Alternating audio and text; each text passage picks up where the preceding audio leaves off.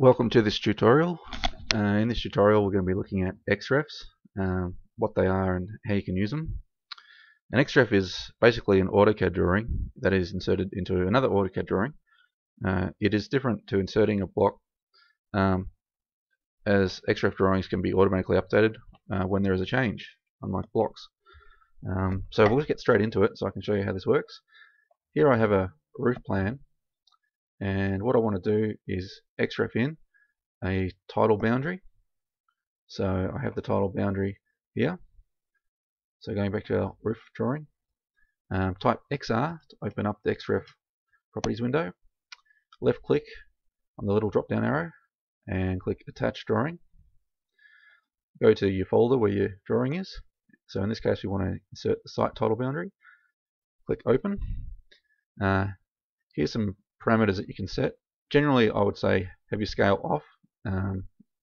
Just want it to come in as a normal 1:1. Same with insertion point, just have it so it comes in at 0, 0, 0. And over here we have attachment or overlay. We'll select attachment at the moment. I'll get into the difference between the two a little bit later on. So we'll click OK. And as you can see, our site title boundary has come in. I can select that, and you can't edit it once it's an xref, or like from the actual drawing here. If we go back to the original drawing. So to show you how it works, if I save this, okay, go back to my title boundary. Right, now alter this, so we, I don't know, changed our site boundary for some reason. Click save, go back to our roof plan. You'll notice down here on the bottom right, a balloon's popped up asking us if we want to reload the title site boundary. We can either click there, yes, and as you can see it's updated. Another way we can reload is back in the window over here, the xref properties window. We can click on reload all references, or select the file and click reload, right click and then click reload. So that's basically how that works. Now if I was to create another blank file and turn off the grids, F7, and now inserted using an xref the roof plan, let's click OK, leave it as attachment, zoom extends. Okay, you can see now we've got an xref in here. I've just attached the roof plan drawing, but it's also brought in the site title boundary, as you can see here, because it was an attachment. So basically, anytime you attach an xref to another drawing, if you then reference that other drawing, it'll just keep coming in and in on the very next one. To show you how that works, if we go back to our roof plan and select title boundary, and if we scroll down here, we'll see attachment. If we change it to overlay, overlay means it only works, only references in on that drawing and no others. So now we go to our new drawing, and it's asking us to reload, so we'll reload.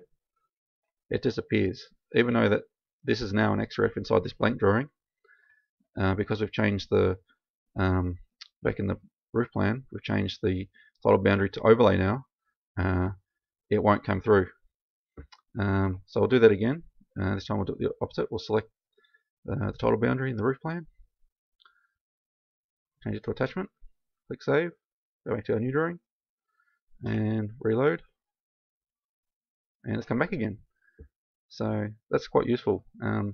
This method's very useful for many things. Sometimes you might have a few different floors of a building, and you can reference the upper and lower floors and just turn them on and off from the properties window. What I like to do as well is use them for elevations. So we'll just go back to our roof plan. I'm going to change the attachment back to overlay again. Click save, back to our new drawing, and reload. Okay, now if this was going to be a drawing for elevations, what I could do is I could select the roof plan, copy it along, rotate it,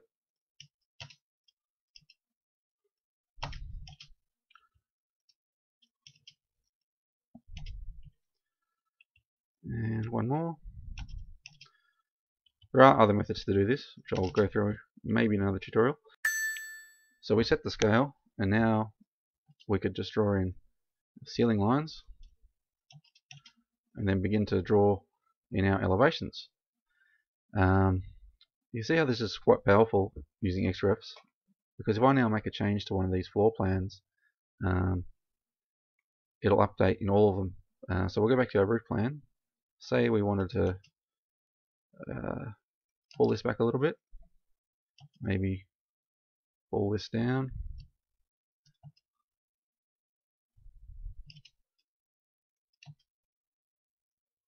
and perhaps we'll move this up over here. If we now save that, go back to our elevation drawing, the little balloon pops up down bottom right here, asking if we want to reload. We'll click on that, and as you can see, it's updated all the drawings. So it's quite useful in that way.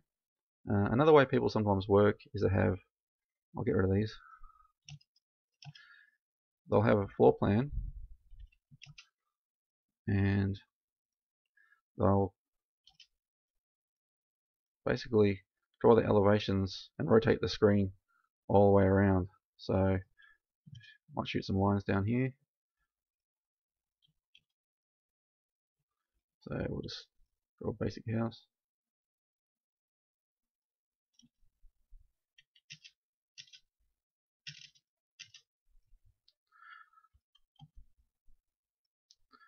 And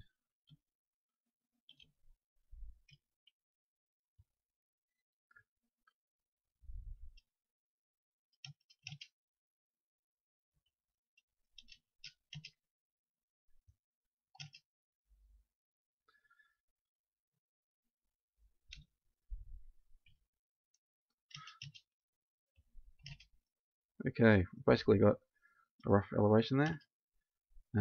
Perhaps we'll offset that a little bit. So that could be our ceiling line and floor lines. And basically what people do is they flip the page around. So to do that, we can say UCS Z. If you want to turn the Z axis, type 90, enter, and then type plan, enter, enter, and we've rotated that screen now 90 degrees. You can do that all the way around, and that allows you to have just one floor plan, which can be updated using via Xrefs. You could overlay first floor and second floor and roof all over the one spot. That's why also I use the 0, 0 point, so that everything always lines up perfectly. That's the end of this tutorial. Hopefully you found it helpful. If you have any questions, post it in the comments. Thanks.